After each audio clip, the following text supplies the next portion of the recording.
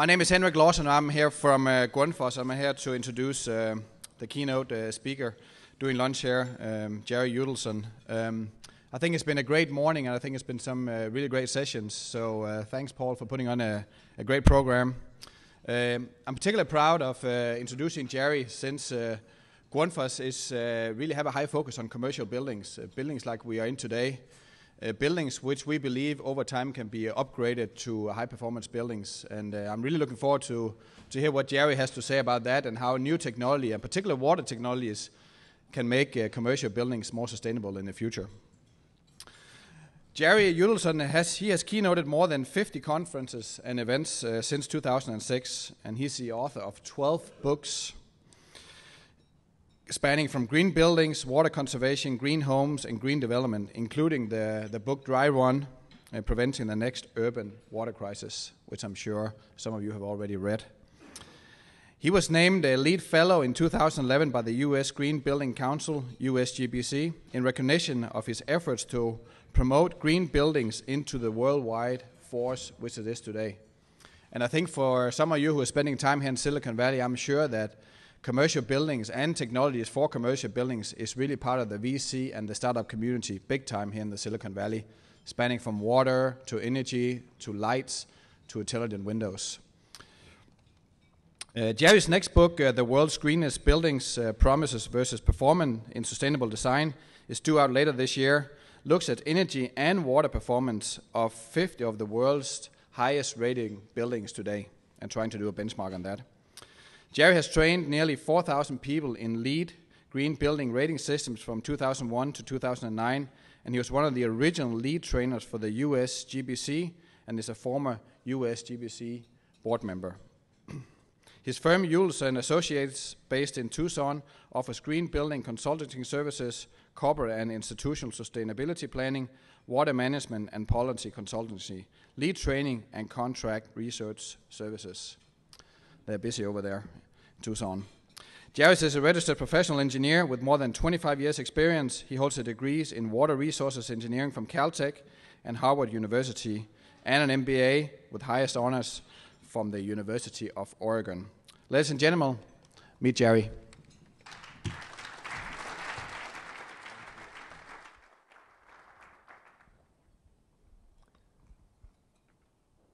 So thanks to Henrik, and thanks to Grundfos for sponsoring this.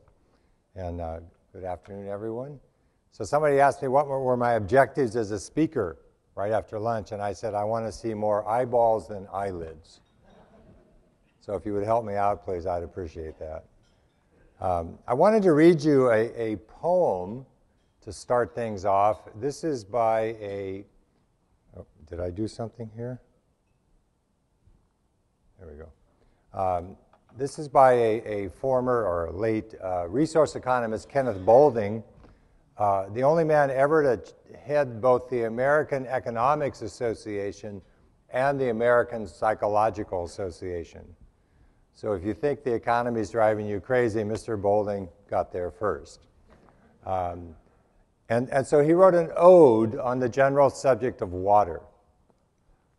Water is far from a simple commodity. Water is a sociological oddity. Water is a pasture for science to forage in. Water is a mark of our dubious origin.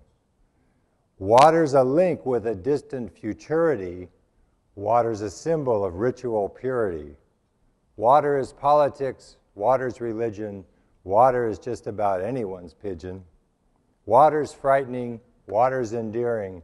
Water is a lot more than mere engineering. Water is tragical. Water is comical. Water is far from the pure economical. So discussions of water, though free from aridity, are apt to produce a good deal of turbidity. So that's what Mr. Boulding has to say on the subject of water. And I think you'll agree from all of your experience and the discussions today that there's a lot of truth there as well. So, oh, I did it again. Here we go. So I wanted to talk to you, and I always like to give the takeaways first. So that way, if you in fact do want to take a little snooze right after lunch, you'll at least know what the talk was about. and can discuss it intelligently with your friends afterwards. So a couple of key takeaways. First of all, in the green building world, water is the next big thing. The bottom line is we figured out energy. We can now design zero net energy buildings pretty much everywhere in North America. So we figured that one out. And they're economical even. So now water is the next big subject to be tackled. The second sort of takeaway point is that we can use stuff that's happened all around the world, particularly in places like Australia, Israel, Netherlands, Germany, to inform what we do here. In fact, I live in Arizona, so drip irrigation is a big thing there. And as many of you know, the Israelis invented that 50 years ago to handle the same set of issues, a very dry climate and water's scarce. The third is, as we're all sort of gathered here to sort of find out about, there's a lot of opportunities there for all kinds of operations, manufacturers, service firms, entrepreneurs, designers, etc. So there's a lot of chances here to do good work and also to make good money. And when I wrote my book, Dry Run, I was very interested in trying to find the niche about urban water crisis. And obviously, we all know the sort of subject of water, the sort of idea that water is going to be the oil of the 21st century. It's going to be the source of a lot of money and a lot of conflict, that fresh water is inherently limited, that water footprints of cities and industries are much larger than the actual water use. Global warming is having a huge impact over time on water supplies. We're seeing that in the Southwest. The Colorado River, on which 7 southwestern states depends, is pretty reliably projected to have 10 to 15% less annual flows over the next few decades than we have today. And what we have today is less than what we had when it was all allocated. So we've got all these kind of issues about the easily available water, the surface water. Water and energy are also intimately connected. I've seen research from Sandia National Labs that basically says, hey, if you go out 15 years, project current trends in energy and water use, there's not enough water for energy production, not enough energy for water production and treatment. So we're going to hit the wall at some point in the next 10 to 15 years on both water and energy together. And what's interesting, of course, is that neither of these are planned with each other in mind. So if you look at our institutional arrangements, our planners, the energy planners are off on one side, electric utilities, natural gas companies. The water guys are over here, mostly municipal operations. They never think to talk to each other. And yet they have this intimate connection, the water-energy nexus. We also know that the U.S. is very drought prone. And one of the things I could recommend, if you don't do it already, is just to sign up for Google Alerts and look under water conservation as a topic. And you will see that in this year alone, there have been water emergencies, not just in the usual suspect places, Texas, the Southwest, but in places like Massachusetts, Michigan. There's not because there's not enough water around, but because infrastructure is inadequate to the task. So we have to deal with droughts all the way from Florida and Georgia, wet regions, all the way to dry regions like the Southwest. In 2009, California was basically in lockdown for water shortages. So we're going to be faced more and more with water as a huge issue, as a cost issue. And I was talking to some people last night. I said, you know, we could solve all these problems easily, but we don't have the money for infrastructure. So I think that water planning at the municipal level, at the broad urban and industrial level, is going to really have to revert to least cost thinking, to sustainability thinking, to sort of lean manufacturing thinking in a way that has never been done before, because we simply cannot build the infrastructure for legal, political reasons as well as economic reasons. And finally, therefore, that water conservation and reuse become vital pieces of any water solution. I looked at San Diego County as one of the case studies for my book. And San Diego County is supposed to increase population by 1/3 over the next 20 years, add another 1 million people. San Diego is at the end of the pipeline. They're at the end of the straw, and they are in real trouble. And so when you actually look at the current plans, water reuse and conservation are the main sources of new, quote, supply in San Diego County, which is the second or third largest county in California, one of the largest in the US. So we're going to see lots of opportunities, but more importantly, you recall the statement from the current mayor of Chicago, Mr. Obama's first chief of staff, that never let a good crisis go to waste, right? We're going to see opportunities to do things, to change paradigms, to leapfrog approval processes that might have taken a decade or two before. We're going to see these kind of emergencies drive people to do things that they would not have thought of doing even 5 years ago. And so I think for people in business, this is a great opportunity time to actually get in and present new ideas to places and institutions that you would have written off before. Simply, they'll never change the way they do things. The fact of the matter is they are being forced to. Even Las Vegas, you know, 300 gallons per person per day, 3 inches of rainfall a year. Try to make the math work. Las Vegas will pay you $1.50 a square foot to take out your lawn and replace it with desert landscaping. So they're doing everything they can to take their per capita use down to 150 gallons per person per day, which is the current US average. They're still only going to have 3 inches of rain. But they're in a world of hurt. They could easily disappear in 50 years as a city and be about where they were in 1946 when Bugsy Siegel of the Chicago mob found them. So you could see, if you snooze long enough, you might just not miss anything about Las Vegas. So, well, let's talk about green buildings, because that's the ostensible reason for me to cavort up here after your lunch. Basically, green buildings have acquired in new construction about 20%, 25% market share, going up every year. 30,000 projects that are registered under the LEED system, in other words, seeking a green certification, representing 9 billion square feet. Any number with a B is pretty large. And 9 billion, if you're in the metric system here, 900 million square meters. So this is a lot of stuff. 130 countries are now using the US LEED system in place of their own or as their own system, including places like Brazil and India, as well as Canada and a number of other large countries.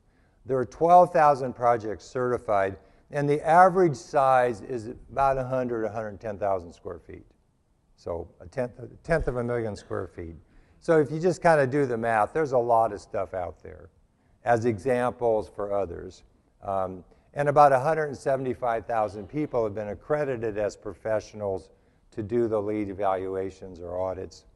And just give that number a little perspective, that's twice the membership of the American Institute of Architects. So if you want to think about it another way, twice as many people as are architects in the US already know about the LEED system and have passed the test in it. So again, that creates the infrastructure for doing this stuff rapidly. Obviously, there's inhibiting forces. Water's still cheap. If you look at building operations, compare water to energy costs, water costs are 1/10 to 1/5 the cost of energy in building operations. So it hasn't gotten attention. What does get attention is when you can't get water for your building to operate it. So obviously people are thinking about it even though it's not a huge cost item. We still prefer high water use lifestyles. I was flying into Los Angeles on my way up here yesterday, and I grew up there, so it was no surprise.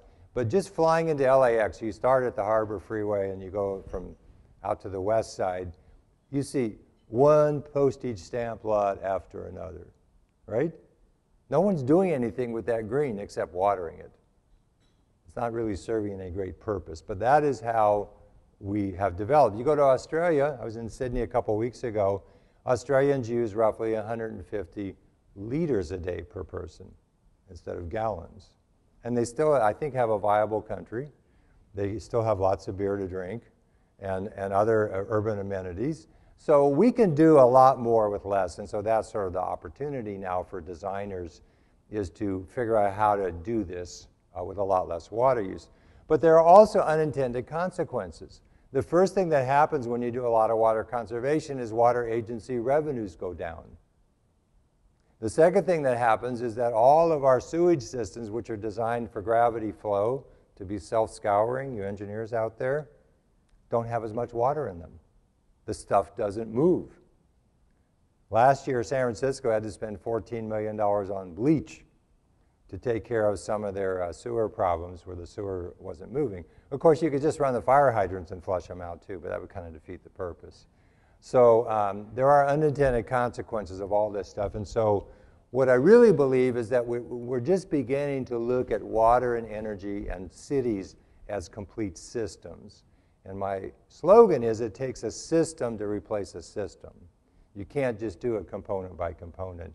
And so we're just beginning to sort of deal with this. And part of my presentation today will deal with how we're handling this at the building level. I have in your handout at the back of one of the documents that you got in your packet two pyramids. One is a residential oriented, the other is business oriented. But the basic idea of the pyramid was to try to show how you could think about the water supply issue and going sort of from the easiest, cheapest stuff, changing behavior. I have a 4-minute shower timer in my shower, a little hourglass, and it's good. And I've always thought, well, what would you do with teenagers who want to be in the shower for half an hour? And I think the only thing you can do is to have a coin-op meter on the shower, so at least their allowance money gets recycled, if not the water.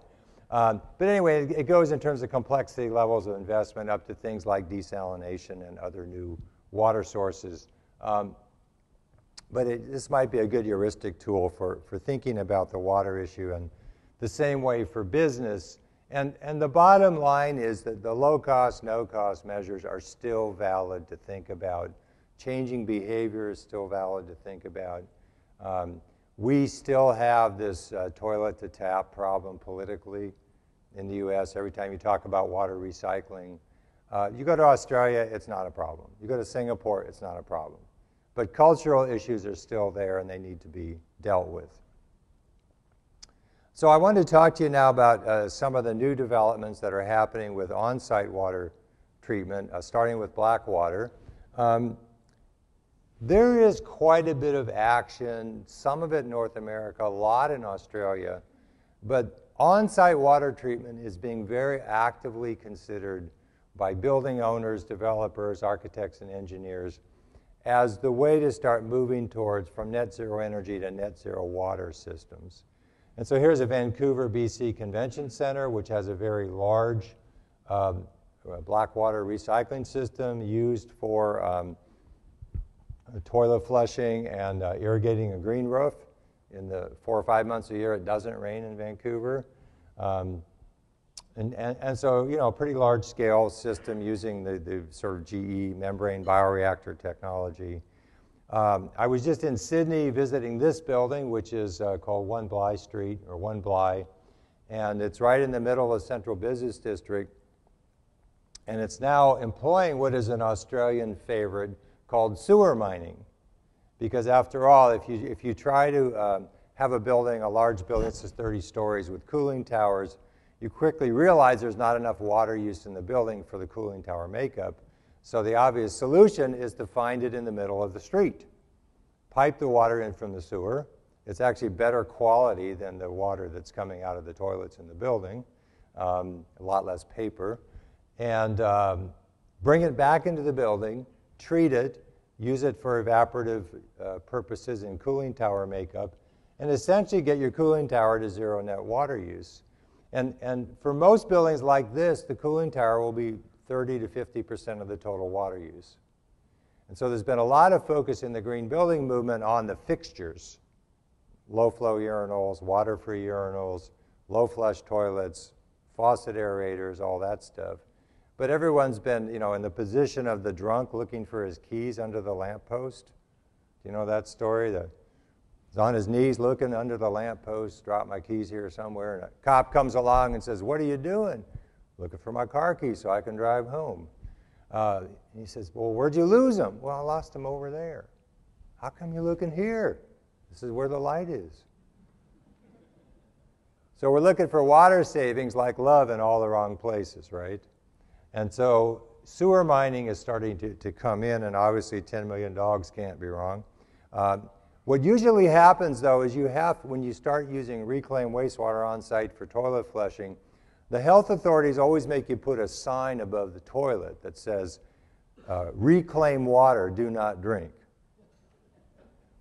And so the only creatures that would drink obviously can't read, and except for those of us who may have prayed to the porcelain goddess while we were in college on a few occasions.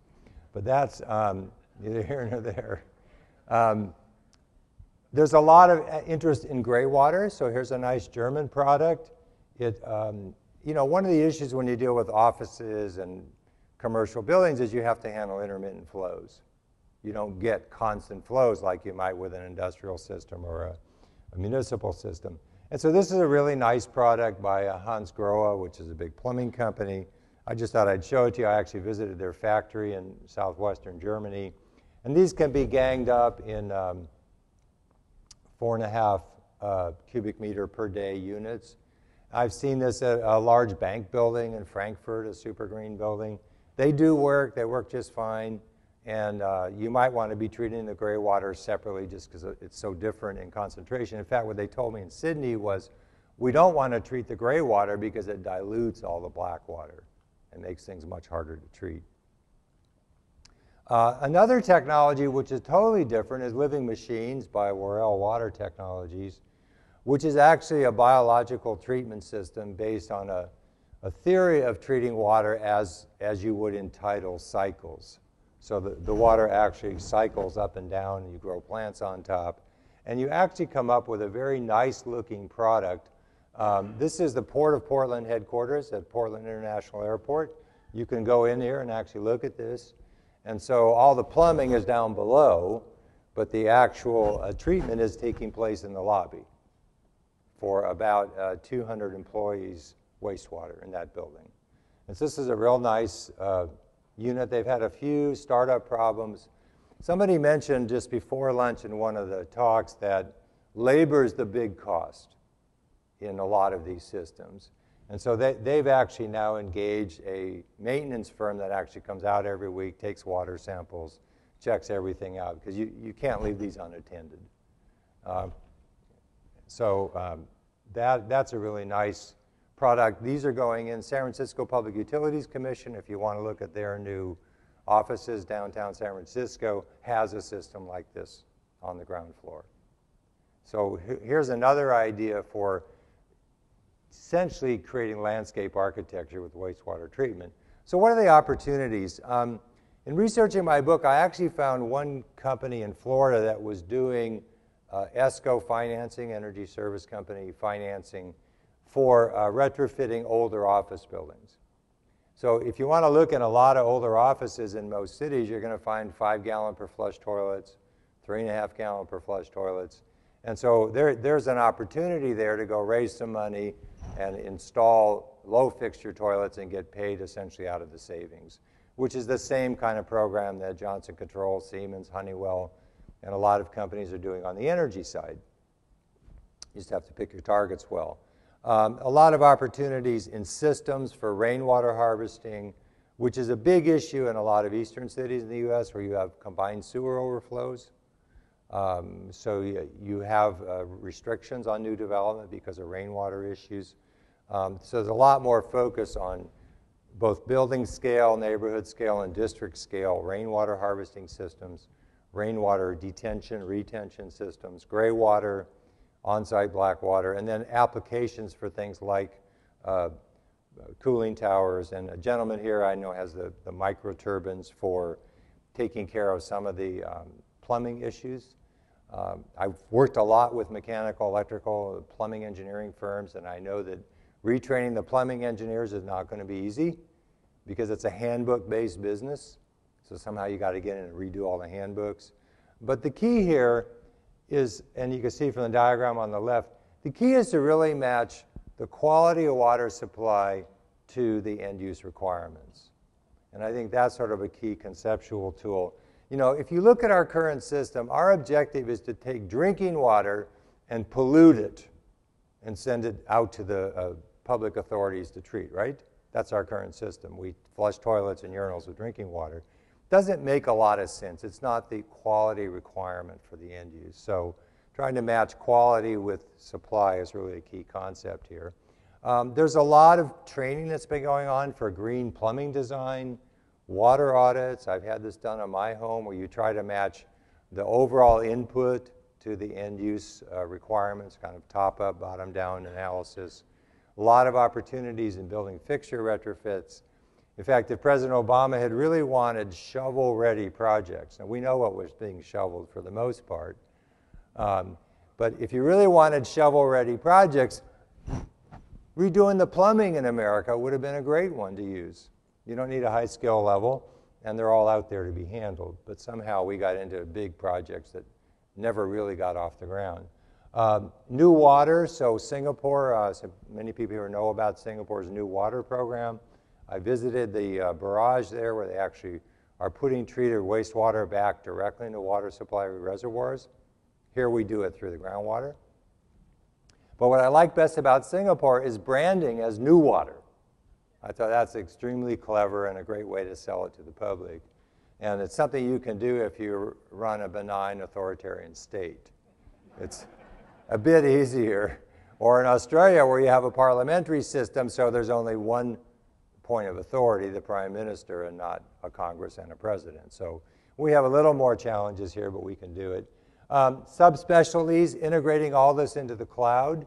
So understanding and monitoring what's going on in buildings, finding leaks. I was in Sydney in 2009 researching my book, and I read a report from Sydney Water. 30% of all water delivered to office buildings is lost to leaks. And I'm thinking to myself, why would you build a $1.7 billion desalination system when for, I'm guessing, 1/10 that price, you could have gotten twice as much water just from repairing leaks? There's a mentality issue here that is we're not tracing everything. We really need a CSI water show where people trace the water crimes back to the obvious perpetrators. So hopefully somebody in the audience will be clever enough to sort of sell that script to Hollywood, and we can get on to some more interesting work than just another crime of passion. And obviously, challenges. You have to do your homework. You have to position properly. You have to deal with the fact that most of your clients have been in this business for years, have seen everything, have been pitched everything, and you want to show them something new, and it's hard. Lots of new products coming to market. So I've seen this in the building control space. I've been working with an Australian company and an Atlanta-based company for the last 3 years on some building control software, cloud-based products. And just in that one little niche market, we've seen dozens of companies come in as competitors that you could not have predicted 4 years ago. So lots of things happening. And then larger questions of benefits and costs. Who's going to pay for it? That old question. And is it going to work long term? And sort of as a trained civil engineer and as somebody who realizes that we don't worry about cholera in the US and in the Western developed countries, I don't want to trade that 100 years of public health achievement for the short-term hit of reducing building water use. So we really have to make sure that once this stuff goes in, it's maintained and it actually works. And so there has to be things like a sinking fund for replacement and repairs, the same way you would have in a municipality where they can sell revenue bonds for their repairs. You can't do that in a building. So there's still some unanswered questions about at what scale should this happen. It should happen the building scale, neighborhood scale, district scale. But one thing is sure, it's going to happen at less than the municipal scale. And I think that's a key thing to understand. And so where does this leave investors? A very dynamic and hopefully profitable future. Water shortages are real, permanent, and growing. I live in Tucson. I will tell you that people in Arizona are real worried about water. If you have a new residential development of any size, you have to demonstrate there's a 100-year supply of water for that development. You don't have to do that in California. Tucson gets 12 inches of rain a year, the same as San Diego. The Tucson water restrictions are much more stringent than San Diego. You can't build a new apartment building with a lawn in Tucson. If you build a new home in Tucson, you have to stub it out for graywater recovery. Because I recover graywater in my house, but all I can get is a washing machine. Because by the time I want to get the sinks and the showers, it's already been mixed with sewage. Because in the West, we're all slab-on-grade plumbing, right? Plumbing's in the slab. So again, little things can be done institutionally to really change dynamics. New laws and regulations. One of the things I think you're going to see in California is laws for retrofit upon resale for residential and commercial properties. Hey, you got a 3.5 gallon per flush toilet? It's going to be 1.12 before you can sell it. So things like that are going to come in. Increasing block rate structures will raise prices and costs. So you can look at costs for water going up 10 to 15% a year in most cities. So that means factor that into your business plan. Mandates are coming. Certain things are simply not going to be allowed anymore. You're not going to be allowed to run the sprinklers on your lawn in Los Angeles when it's raining. I grew up in Los Angeles, and that's one of the sort of indelible remembrances of my childhood is like, why are the sprinklers running? It's raining. But they are, because they're on a timer, right? And I think the favor is going to be on larger scale systems than just the building level, but we'll have to see how that plays out. So larger questions, should we abandon the centralized treatment and distribution model? Should we still flush toilets with potable water? Testing and certification is going to be a big issue. So there's an outfit in Canada that tests most of the low-flow toilets that are introduced in the market. They use miso, soybean paste, as a substitute for the real thing to test it out, but it does work. Has about the right specific gravity and so forth. And are we going to have state-by-state battles or national solutions? And I think the answer in the U.S. is we're going to do it state by state. You know, we just simply have too big a country to do it all at once. And so I think what you're going to see is a whole variety of test bed states out there. For graywater, which now in 17 states is an alternative compliance path in the plumbing code. It's not even an exception or variance. It's just an alternative path. You're going to see things like that happen. So a lot of your analysis, market analysis, is going to have to be geographical in scope. Well, the future is green and blue, but if you're going to score, you have to run to where the ball is headed. This is one of my favorite sports photos. This is the winning kick in overtime in the World Cup. Some of you may have seen that. If I showed this in Europe, everybody would recognize it, but this is European football. How will buildings use water in 2015, 2020? How will building owners and managers want to use water? What will be the next normal? And will water wasting buildings and homes pay a market penalty as energy wasting buildings and homes do today? So that is what we have to say. Let's stay in touch. Thank you very much.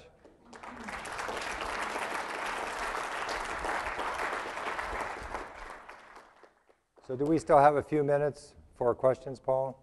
Okay, so I'm entertaining questions.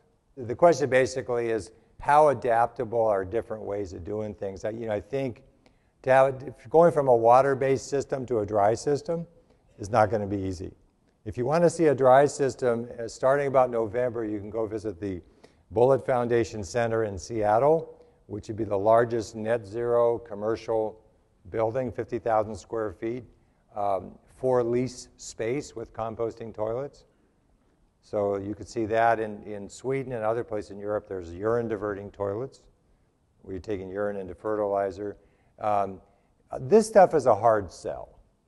So I think what you're going to see inside the home is more on the fixture side, water efficient appliances.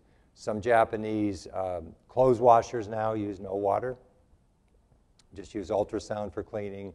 There's going to be a lot of innovation in the fixture and appliance space. And I think a lot of emphasis on water conservation outside the home. So to become an EPA branded WaterSense home now, you have to cut outdoor irrigation use by 40%. So some builders in dry regions are starting to latch on to the EPA WaterSense program. For commercial buildings, you pretty much got to make a decision going in. how you're going to do it. If you're going to do on-site waste treatment, on-site blackwater treatment, you pretty much need to have it plumbed in from the beginning, particularly if you're going to take the treated water back for toilet flushing. So you have to have dual plumbing. So there's a whole bunch of things you got to think about from the beginning. I think outside the building, it's easier to think about other approaches. But inside, you pretty much got to decide from the beginning. And you have to think holistically about this. One thing I didn't mention, that sort of water-energy nexus, many people have heard this statistic, but for those of you from outside of California, almost 1/5, 20% of California's electricity use goes for moving water or treating water. 1/3 of California's natural gas use goes for heating water. So the water-energy connection, it turns out that water conservation is the cheapest form of energy conservation. So there's a policy reason for really pushing it. It's about 1/3 the cost of insulating your attic on a kilowatt-hour saved basis. So there's going to be a lot of policy push here as well as economic push. Other questions? Did I get close to answering your question? The answer is it's not easy to have the same flexibility that you might have on electricity. You know, you could switch from this kind of lighting to LED lighting without too many problems, but it's different on water. You talk about the energy-water nexus, but what do you think about the food-water nexus? Because the majority of the water goes to the food production, but all the food in the end ends up in the toilets and have one way or the other go back to the agriculture again if you want to have a cycle. I think we have an exhibitor here that will take all of that food waste, biosolids, and make energy out of it, right?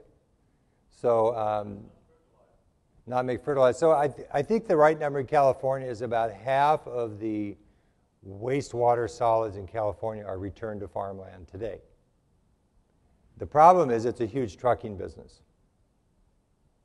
You can get about 20 tons in each truck. You just do the math, and you got trucks moving 24/7 from the wastewater treatment plants back to the farms. That's not a real efficient system, but the fact is all the wastewater treatment plants are downstream, right? And the farms are upstream. So we haven't really figured that one out, but putting biosolids back on farmland is complicated because of everything that's in the wastewater. All the trace elements, pharmaceuticals, et cetera. So there's some significant issues there, but closing the loop makes a lot of sense long term. And obviously, as the world moves more towards animal protein, water use for food is going to go up dramatically. And I was in Doha 2 years ago, and I met with the Minister of Food Security. You're going to begin to see more and more countries have ministerial level food security operations, because just getting enough food in Doha, they can buy it. They've got the 8th largest supply of natural gas in the world. But they're 3/4 of the population is expats. If they run out of food, the whole economy collapses. Everyone leaves, right, on the next plane or boat. So food security, Singapore, huge issue. Water security, huge issues. So these are national level political issues that I think are going to drive innovation independent of all the business issues. And obviously sustainability concerns, concerns about water footprints in industry, many, many things are acting to push this industry forward. You know, in the 70s, I went into the energy business as a young engineer because even though I was trained in water, I didn't think anything would happen in the water field. And now, in the last half decade, you've all seen how much drama has come into this field, which wasn't there in the year 2000. So I think it's an exciting time to be here, but we still haven't dealt with long-term sustainability. The Europeans haven't. They talk about it, but if you actually look at the numbers, the most viable European scheme is to put solar panels all over the Sahara Desert, put high voltage cables under the Mediterranean, and bring all the power back into Europe, right? So that's the scheme. Question in back. Hi, Jerry. Sorry, Jerry. It's not so much a question. It's just when you referred back to, as a foreigner living in the United States, I mean, and particularly living in California. And what country would you be from, mate? Well, I think, I said to somebody else this morning here, I think I'm surrounded by Irish people. This whole thing seems to be full of Irish people. Yeah. But one of the things that, one of the notable points you just touched on, which has bothered me since I moved here, was when you look at the fact that they're still heating water, despite the fact that gas is so cheap in California, they're still heating their hot water using gas. And yet in a country like Ireland, we mandated that all new homes must produce 15% of their energy on site by a renewable resource. And the reason why they picked 15% was because typically heating water is 15% of the energy demand of the building. And a country like Ireland, with any of you have been there, know what kind of climate we have, can actually mandate that as being a requirement. It seems absolutely implausible that the state of California still allows buildings to be built for them to actually heat their water from gas. And the other point about it, which I think goes back to the first question, was the actual cost in a new build of making the building capable of handling grey water reusage and rainwater harvesting is virtually negligible. And the overall cost of a house, if it's done at the beginning. So the question comes down to, where's the political will to actually say to people, and I know Americans are so anti being told to do something, even when it's the right thing to do, but it's, there are a lot of very simple solutions out there if somebody actually had the wherewithal to take the political will to push it. Well, it's always interesting to see yourself with other people's eyes, and I do think, as Winston Churchill once said, Americans always do the right thing after they've tried everything else. So we're sort of slowly groping our way politically towards some of these solutions. There are these testbed cities like Tucson. Interesting enough, compare Tucson to Phoenix, two cities 100 miles apart in the same desert. Phoenix still flood irrigates lawns with water deliveries a couple times a week. And now you can actually see this, the older parts of Phoenix, the sidewalk is this much higher than the lawn, so that when the water deliveries come, they can pond and gradually go into the lawn. So if you can do that in the Sonoran Desert, hey, you can send a man to the moon or something. That's our thinking. The fact is, water shortages, concerns about water are going to drive change dramatically at the political level. Every politician wants to have a solution in hand when a crisis hits. So it's our job as water advocates to give them those solutions, technologically, behaviorally. If you looked at Australia, what I found really interesting studying the Australian drought response, 2005, 2010, worst drought in their recorded history. In Perth, the reservoir inflows were 80% less than historical levels. Can you imagine living with that in a modern city, isolated from the rest of the world like Perth? But what really worked in Australia was getting a public buy-in. Everybody in Australia is a kind of an island, if you will. It's a continent, but there's an island mentality. We're all in this together. And I think that's what's missing in the US. And so that getting the public buy-in was critical to the Australian drought response. Getting people to stop watering lawns, to, if you wash your car, you do it with a shut-off valve. I mean, these are really simple things. And so sometimes it's neighbor to neighbor. I live in a neighborhood where everybody recycles with blue garbage cans. How many people have that kind of thing? It's all over Canada for sure. And I'm convinced that half of my neighbors put out their recycle cans with nothing in them, just to show that they're also good citizens. So there's a lot that we can do neighbor to neighbor and in towns, and I think that's the way things are going to happen. Yeah, so what he said is true. I also tell you, I had 15 years ago, I spent a good part of a year trying to get biosolids approval for farmland in southeastern California. And politically, it's still a hard sell. So yeah, what you say is true. EPA has regulated this pretty well over the last 15 years. So biosolids land application is a viable solution. It's used all over the country. It's easier to use in drier regions than wetter regions, because you just have so many months a year you can't land apply. So there's definitely opportunities, so you should be doing energy recovery as well as farm applications. Jerry, you've got the room thinking, talking. You've definitely stimulated debate. This is the host. I must bow to the hook that's coming out for this vaudeville act. I think just my job is to try and keep it on time, and I think that otherwise I think there's enough interest here and enough debate that we could stay here for another half an hour. So I'd like to invite you to chat perhaps during the networking breaks and put a hand together to thank Jerry.